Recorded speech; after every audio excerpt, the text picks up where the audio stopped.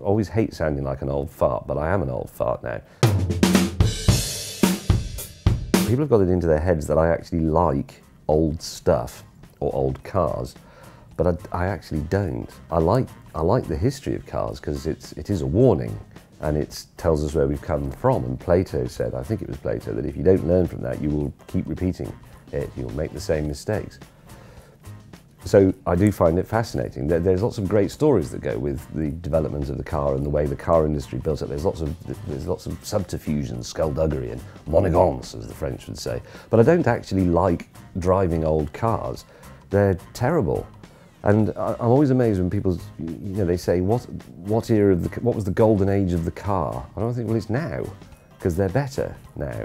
And I never drive an old car and think that there is some quality or some attribute they have that has been lost to us and that I wish we could have in a modern car, except possibly that old cars had nice thin pillars and relatively large glass areas, so all-round visibility is quite nice in something like a Citroën DS or an old Rover P6 or something like that. But on the other hand, if you crash it into a ditch, it'll kill you because the roof isn't strong enough. So I just don't drive old cars and think, wow, I wish all cars could be like this, because I don't. Modern cars are fantastic.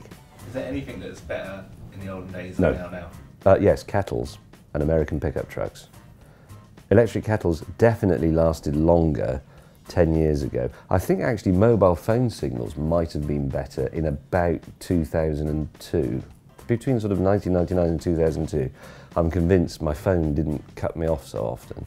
Electric kettles were better made, and American pickup trucks looked better in the 70s and 80s, but they weren't better vehicles. They were hopeless. They're much better now. Otherwise, I think the past is a foreign country full of dirt and disease and disappointment and misery and no internet. I mean, imagine not having the internet.